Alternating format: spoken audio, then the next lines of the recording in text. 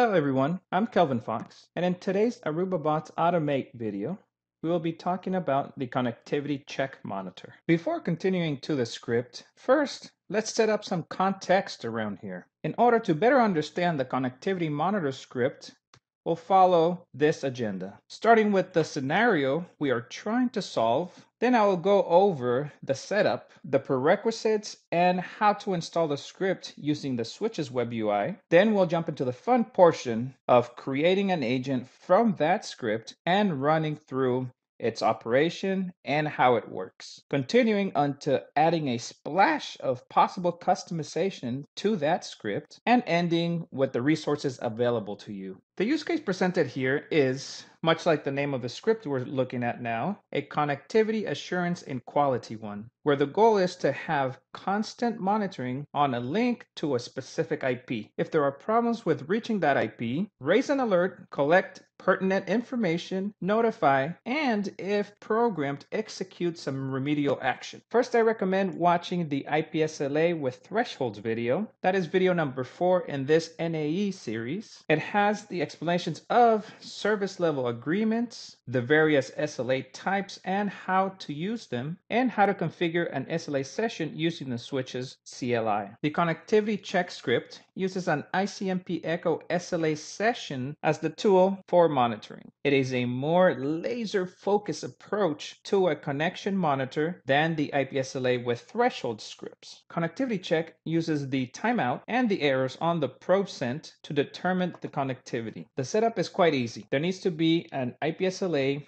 ICMP Echo session configured and started on the switch, as explained on video number 4. And then we can move on to installing the script. Using the switches web UI, log in with a username and password with administrator privileges. You need to have administrator privileges to install scripts and create agents. Then we click on Analytics, go to the Scripts tile and click on the cloud icon.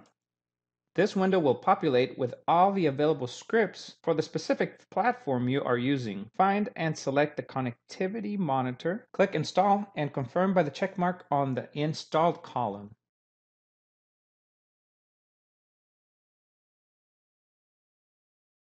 Now that the script has been installed, I can now create an agent based on this script. Returning to my scripts list, selecting the script that I want, and clicking on Create Agent. On the agent creation window, I can name the agent and provide the inputs for monitoring. In this case, the connectivity check rate and the name of the IPSLA session I have already configured and started. And finally, clicking on Create. Having created the agent, now we have visibility into the status of the SLA session and a measurement of those probes timed out, which in normal conditions should read running for the SLA session and 0 probes timed out. Agent creation starts mapping monitored values onto the time series database, creating a time-stamped record of what goes on with these monitored values. Now, let us see the script in action. I'm going to manufacture a temporary break in the physical connection to that device I am monitoring the link to. That makes the probe's timeout count increase, the agent detects the issue, and raises the alert, demarcated by that triangle. It collects the pertinent information and has it available for the operator. It also marks the time when conditions return to normal with that green triangle, also executing the pertinent actions. Now that I have an always-on monitor and know exactly what network conditions make it spring into action, I can spice it up with some custom actions specific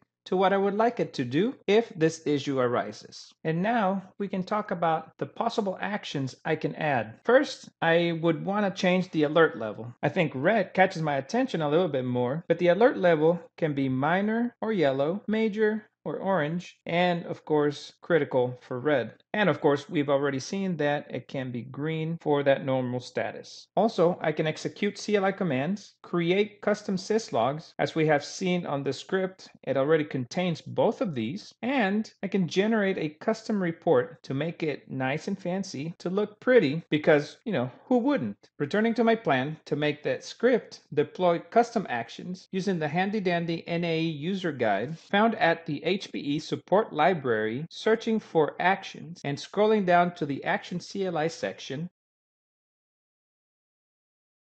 I can use the example here to add my action. Using my preferred text editor, I added an action to, in case the alert is triggered because the IP is unreachable, replace that route with my secondary or backup route. Going back to the scripts list on my switch's web UI, I can upload the newly renamed modified script, create the agent the same way as before, click on the agent name, bringing me back to the agent view, and now let me run the same scenario. Notice what happens now. The newly added actions execute when the alert is triggered. I changed the behavior of the script to have a major alert once there's an issue, then a critical alert if those conditions continue. Only then execute the route change. Once more, the details of each event are accessible from the graph and from the alerts tile. On the critical alert, the commands to make the route replacement can be seen, replacing the primary route with the alternate. When the conditions return to normal, clicking on the green triangle shows the actions to undo that route replacement.